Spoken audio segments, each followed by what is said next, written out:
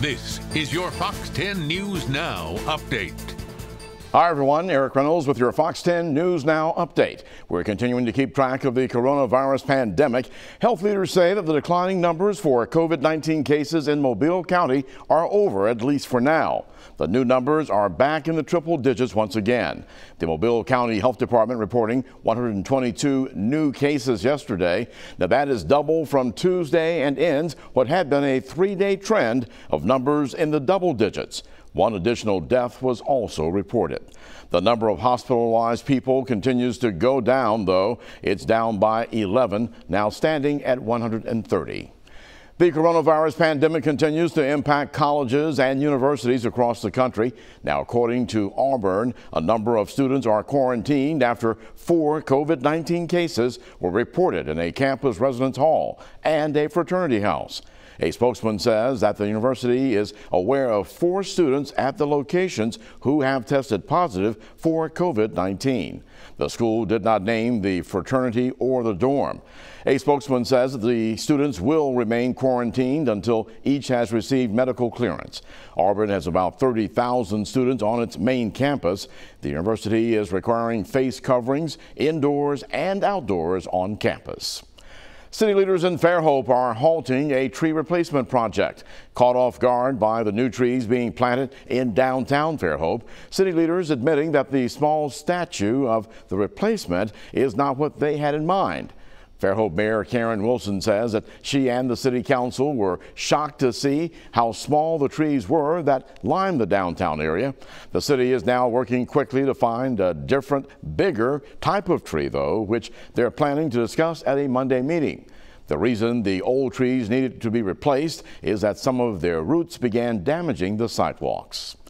Some good news for those who filed their taxes on time. The IRS says that it will be sending checks averaging $18 each to nearly 14 million Americans. The interest payments will go out to people who filed their taxes by this year's July the 15th deadline, which was extended from April the 15th due to the pandemic. The agency has not said when the taxpayers should expect to receive the checks. Several children in our area put in danger last week by being left in hot cars. First responders asking you to help lower the statistics by making some minor but potentially life-saving changes. According to the National Highway Traffic Safety Administration, 53 children died in 2018 from being left in cars. That's the highest it's been in 20 years. Gulf Shores Fire Department says that just locally, they've already responded to 10 calls this summer of kids locked in cars. With the hot temperatures here on the Gulf Coast, experts want you to keep in mind a child's body temperature rises 5 times faster than adults. First responders recommend look before you lock to prevent tragedies like this from happening.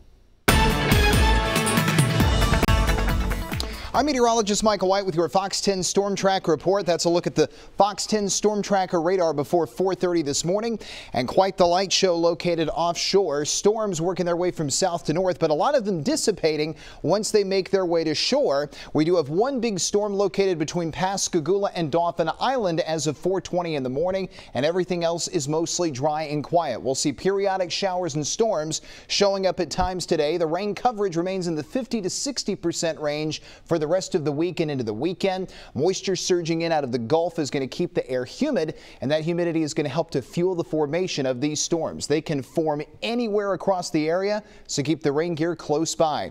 Tropics very active. We have Tropical Depression 13 located in the Atlantic Basin, and then we have a disturbance in the Caribbean, and we have another disturbance coming in off the African coast. Tropical Depression 13 is moving to the northwest at 21 miles per hour. It will become either Laura or Marco, depending on which, whether this one becomes a tropical storm or the other one in the Caribbean, whichever one happens first.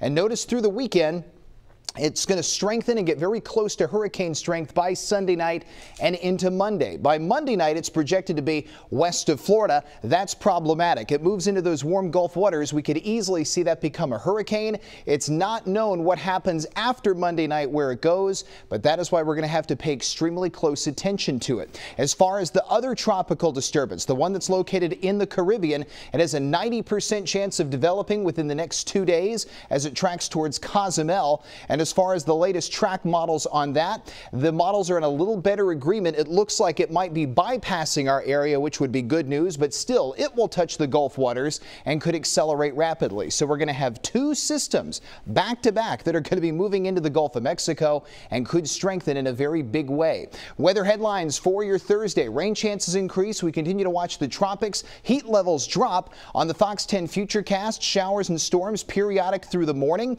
Heavy rain and lightning, the main threats. Once we get to the evening, we will start to see the coverage begin to back off. Here's how the next 7 days stack up, and you can see we're expecting decent chances of rain and storms all the way through early next week.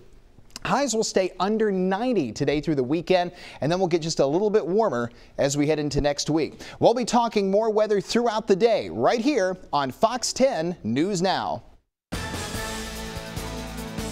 Stay tuned to Fox 10 News throughout the day for the latest updates.